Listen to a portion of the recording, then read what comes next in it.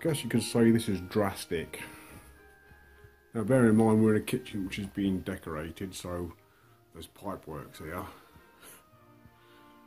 And that's the top of this device, which is a push bike head stock. That is a drill press vise, and I've stoned the bottom of that off. I've got two dowels in it which are resting against this engineered surface here, although I might change that position and put it against the front, but I wanted it against the back. I might have it against the back yet. Yeah, I think I'll have it against the back, so I'm going to swap this around. But here's a steel ruler which is going to be held in place with a magnet, and here is a brass and aluminium plumb bob which I made, so it's not magnetic. So it's a very crude but extremely accurate level. I will measure the distance between the two objects and we'll measure the resolution of it. But it has got a very high resolution, this type of plumb bob. And I'm levelling the lathe. I am getting sick and tired of turning a taper, so I am seeing if it is in the same plane all the way down. So here I am set up. I've spun the vise around the other way. I've set the pins up so the balance point is equal. So every time I put the vise on, it's in a balancing point. It's got the same amount of force going one way as it has got the other way. I've got the line pinched here. It wraps up around the tube, around the head a few times, and then around the headstock a few times, and then it comes back down to the plumb bob. And the plumb bob is spaced with a Rene tablet, anti-indigestion tablet, and a nut held on top of that, and a magnet holding it on the other side. I might have to adjust it a bit more. After it is finished rotating, you might be able to see it rotating still.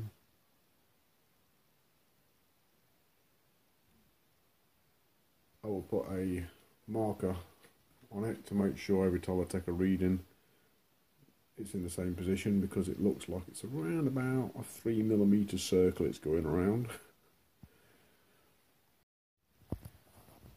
Right, so we're back at the lathe and the plumb bob level, and about an hour ago I came down, it had stopped moving just about, I think, and I've put that Sharpie mark on it, and that Sharpie mark, if you can see the cable, it's a bit light, you can see the thread. I'd lined the thread up with the post and put a Sharpie marker on it. Now I'll let it run again.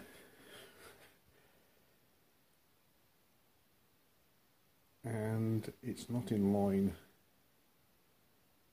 but it's still swinging slightly. I'm going to leave it for another hour or so, and I'm hoping that's just going to come back and settle in line again. You will have to excuse the racket in the background, but I am here levelling the lathe. I've just moved it from approximately here to here, so as we can see the plumb bob is moving at the moment. It's also spinning, and it will spin for hours until it settles. I've got 3 marks on there at the moment. I don't know if I'm able to get them in there. That's the mark I'm waiting for it to come around. There's another mark around there. There's 3 marks there, but that big mark just there will eventually see it's moving now. It got to its apogee and now it's moving back. Okay. So I'm waiting for the spin to stop and for the rocking motion to stop. And here's the readings I got.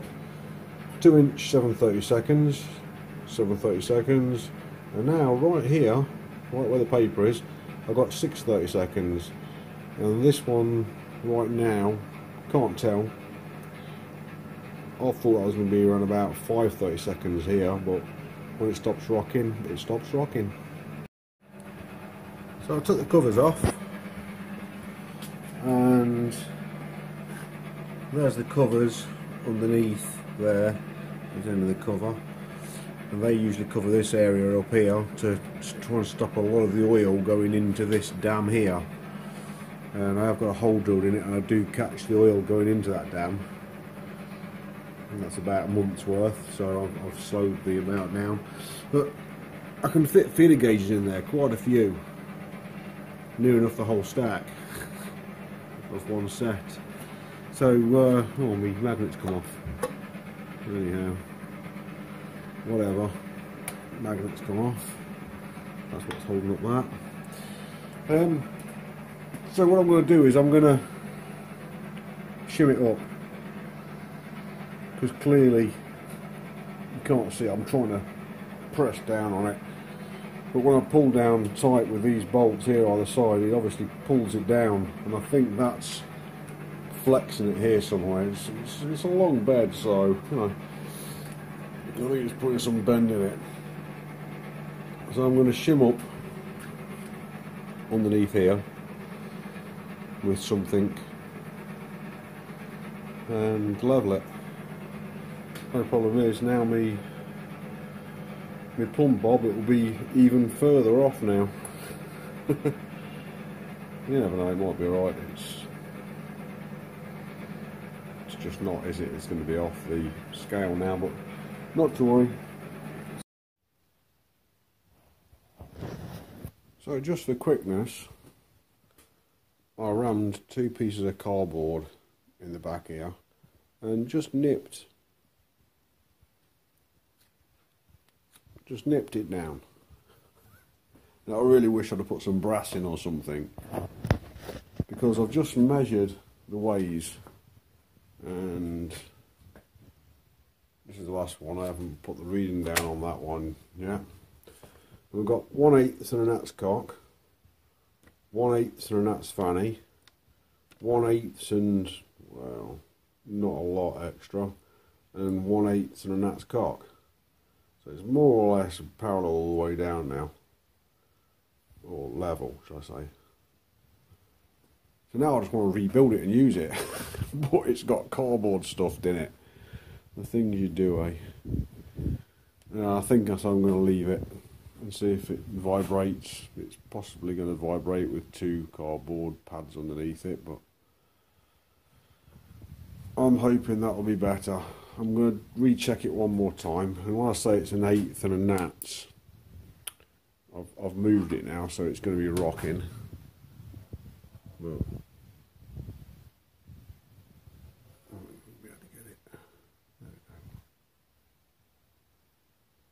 so it's just slightly over an 1/8. You see that? Yeah, it's not 1/8 and a half, or should I say 4/16, whatever it is, and a half. 4/32 and a half. So it's not quite a 64th, it's halfway between it, so it's 128th or something like that it's at. I'm not very good with this inch stuff, I'm just guessing at these fractions. I think it is 64ths and 128ths I'm talking about. But because I'm walking past it, and any kind of breeze at all makes this start rocking again. But this line, since I've got it settled, I have moved this up and down the bed 4 times now, and every time it stops, if I look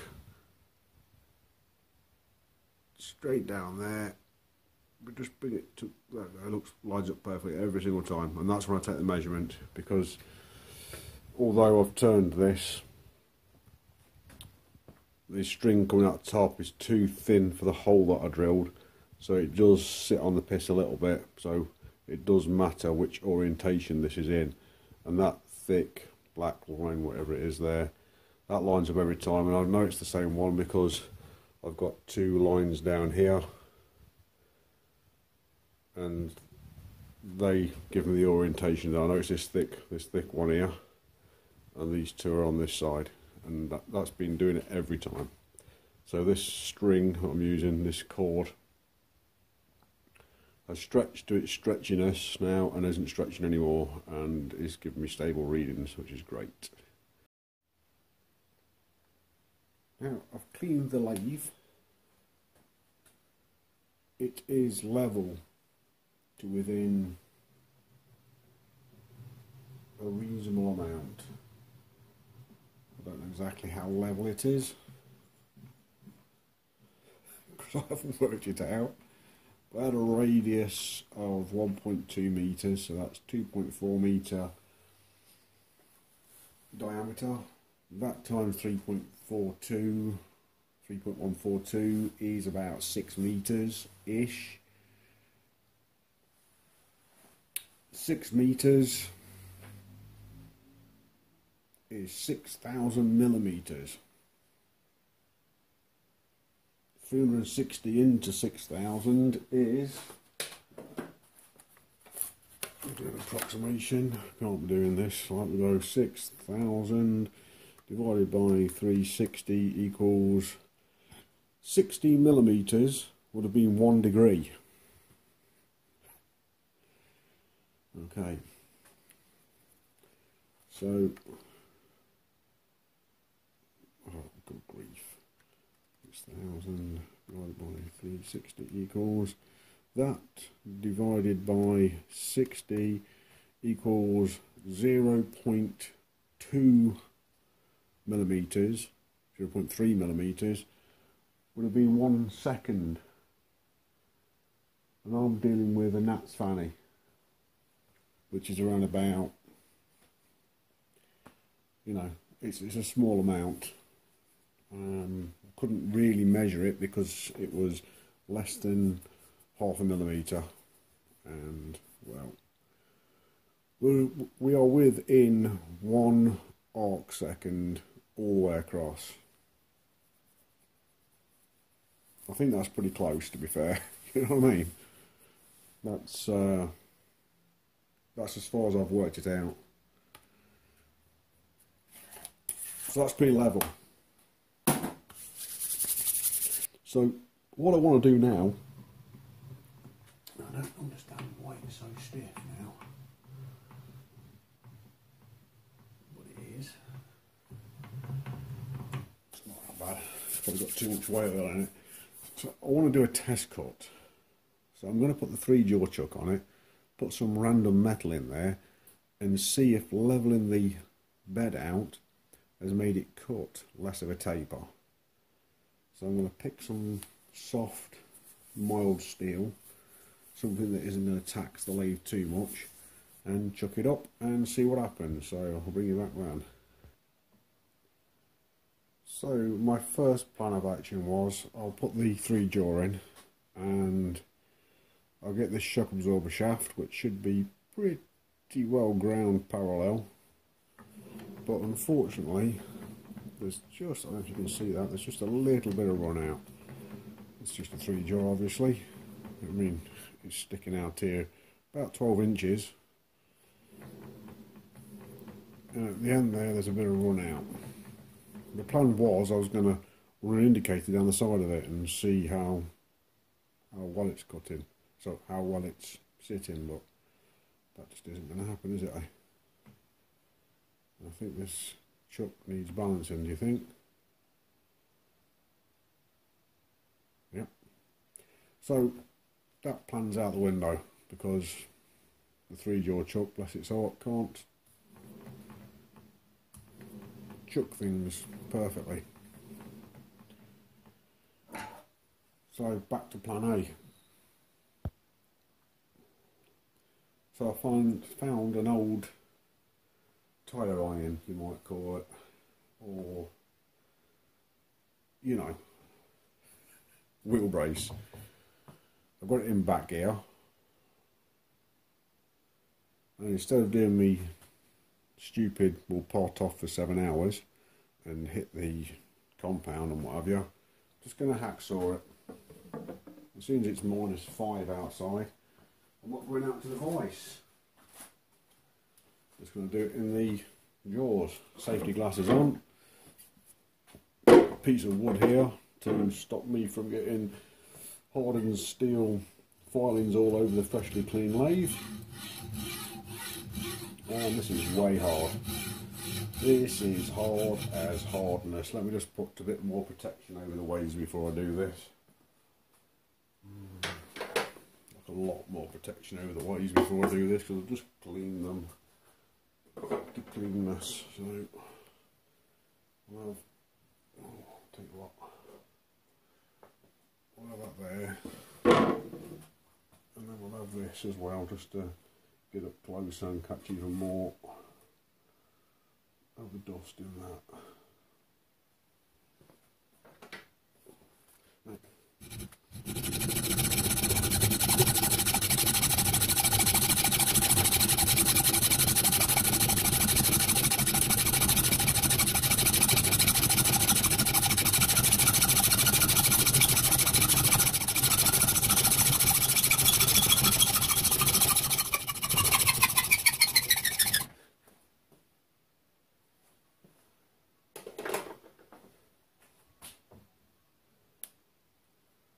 And that is my phone ringing. Whoa! Pause. There we go. Bit of really hard steel. I'm guessing it's chrome vanadium. Kind of tool steel, isn't it? Not saying it is, I'm just guessing it is. So I'll need some carbide to cut that with. For sure. Not a left hand tool. Of a right hand tool. Maybe I ought to clean that up a little bit now. You never know. You know, it's a bit manky now, isn't it?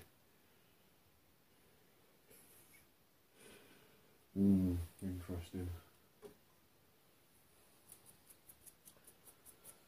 Again, inside the house, no airline. I was contemplating making a temporary kind of airline thing. I still might do it. Nice little quiet foot pump or stirrup pump. I'll clean the end of that up. Seems I'll just clean the quick change tool post as well.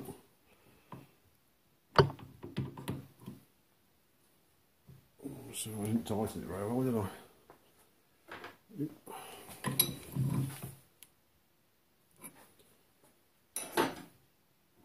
That's got it.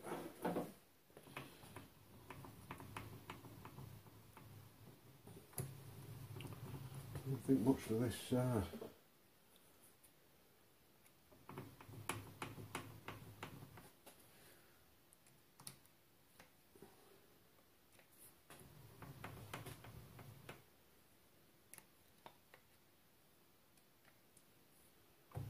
just doesn't feel, that's better, it feels a lot better now. I don't feel bad. I think I put too much whale oil underneath it. Let's get some on the teeth as well. See if that makes any difference. Try not to clout the carbide against the chuck and break it. Get the battery charger out of the way and get the VFD running.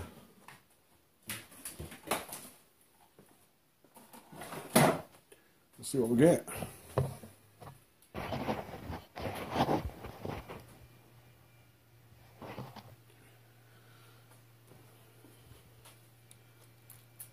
Bearing oil.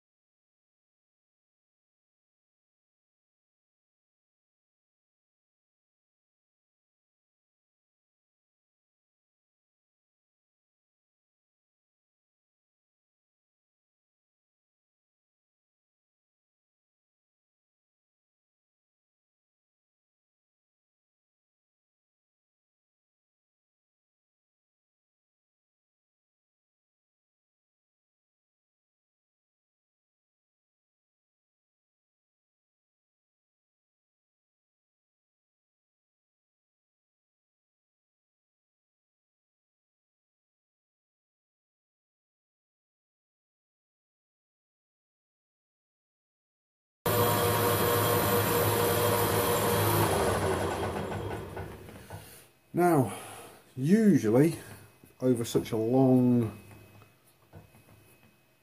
cut, it would be about a 9th hour taper. So, hoping it's not got a 9th hour taper on it. Something different to 9th hour will be good. I'm sure this will be quite nice metal. It's quite hot as well after doing all that. So that's for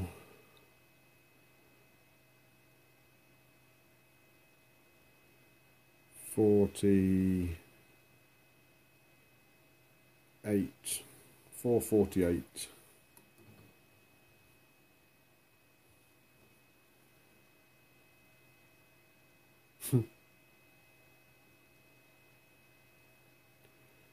For 37. Oh.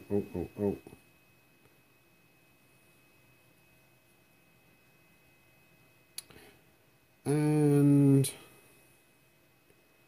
420.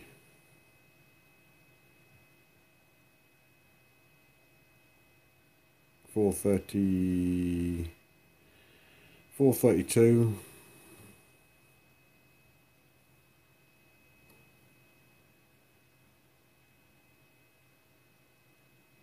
435.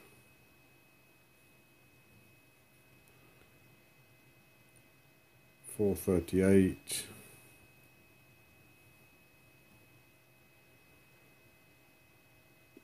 439.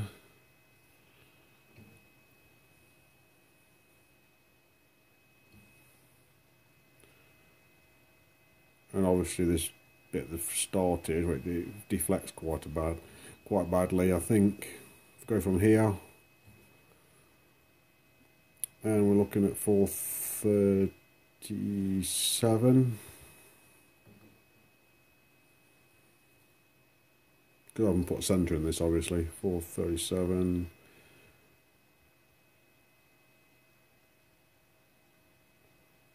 433.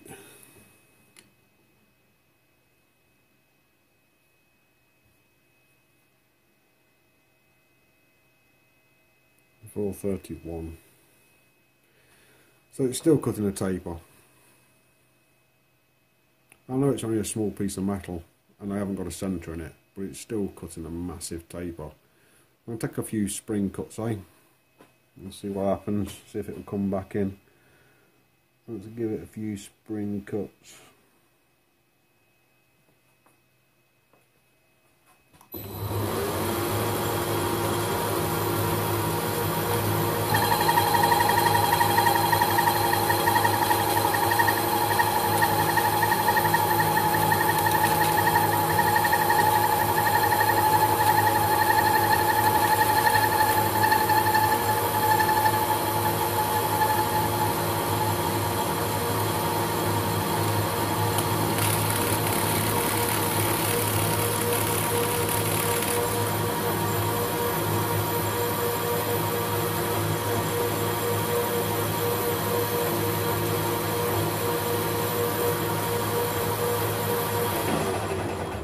Just got to get rid of some of this proper bad swarf. And yeah, you can feel the hardness in the metal on the swarf. It's like proper hard stuff.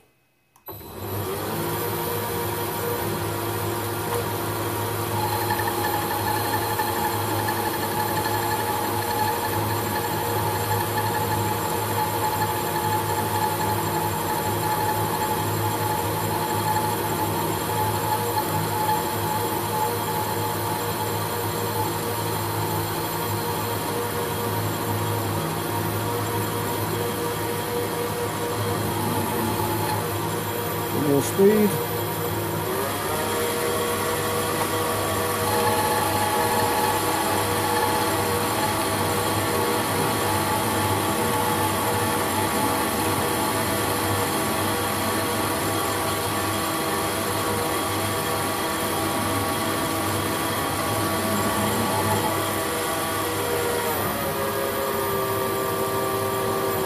didn't like the speed at all.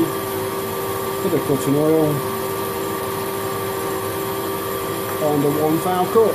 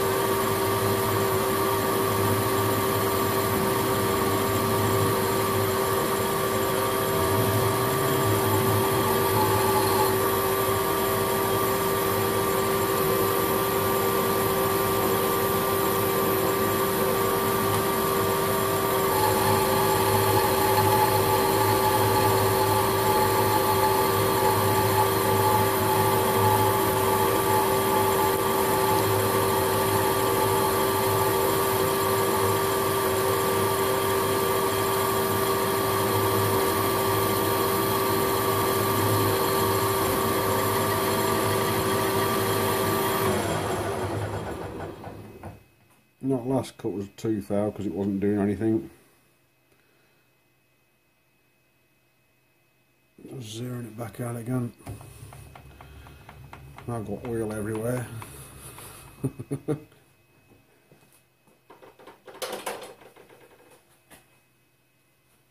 This is a proper rough surface now with these light cuts.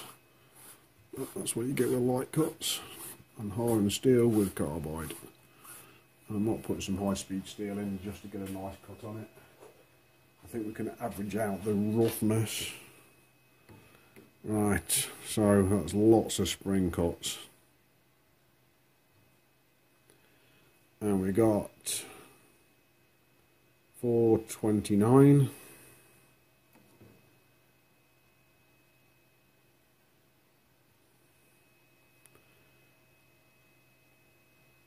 $427.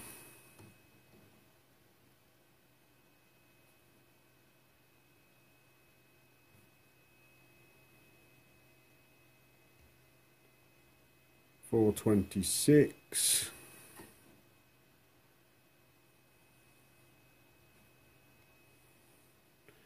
$426.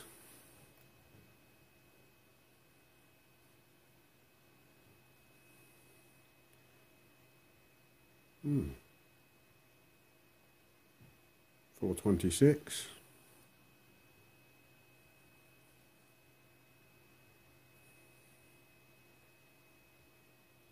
Less than 426.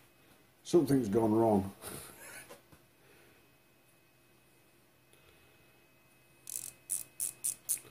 Right, we'll use the. I might have to get another set of these. Don't. This. When I first got these more and right, they were seized up, and I opted just to use them and see if they freed up, and they've freed up to a certain extent, but there's certain places where the thumb wheel just won't get past its own resistance. So I'm just going to get another set of micrometers out. Right, I'll swap to metric. See how these looking, and they zero out.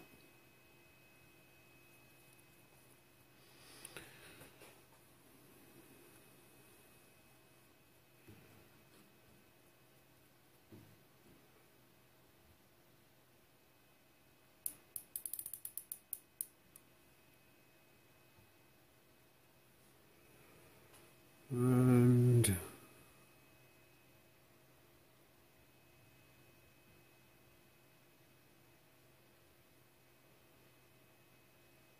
10.91.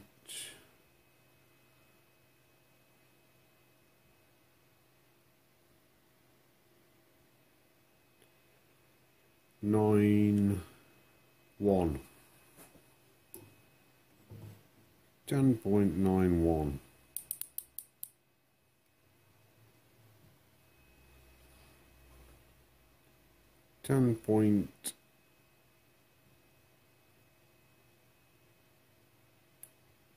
10.84. No. Talking balls, I think. No, I'm not. There we go. Yeah, no, I was right.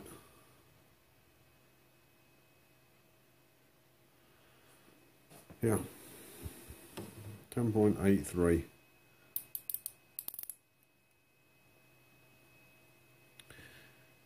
10.83.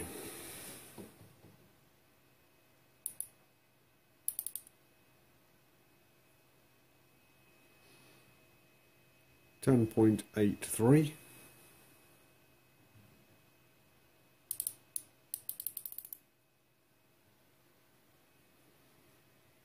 10.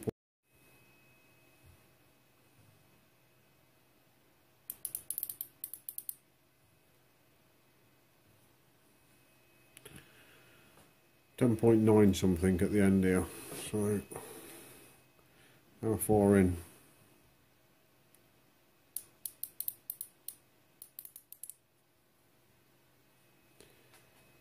10.85.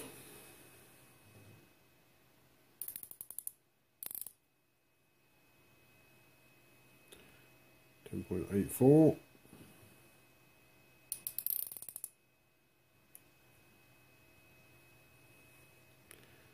10.83.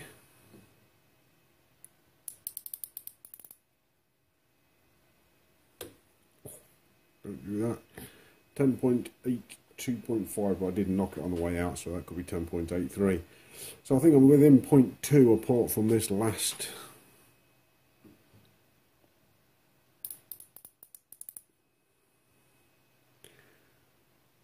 section about there.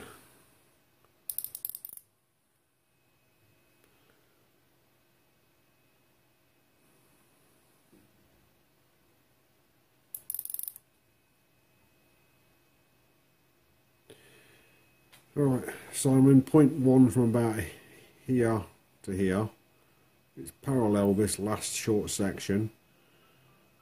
Sorry, 0.1 from about here. Was it right here? Stop tapping it, stupid man. Take it off in one. 10.35. Sorry, 10.85. 10.83. So from about here to here it's parallel. There's obviously some places where there's oil and a chip on it. So I think I've got it bang on now. Just got to take lots and lots and lots of final cuts. So what I've got to look for is getting probably 3,000. Obviously I'm measuring metric now, that makes no difference. But to get within about 3,000 of my target size, and then just do loads of spring passes and then clean the crap off, because, well, obviously I'm putting too much tool pressure on. Way too much tool pressure for the thin metals that I'm cutting.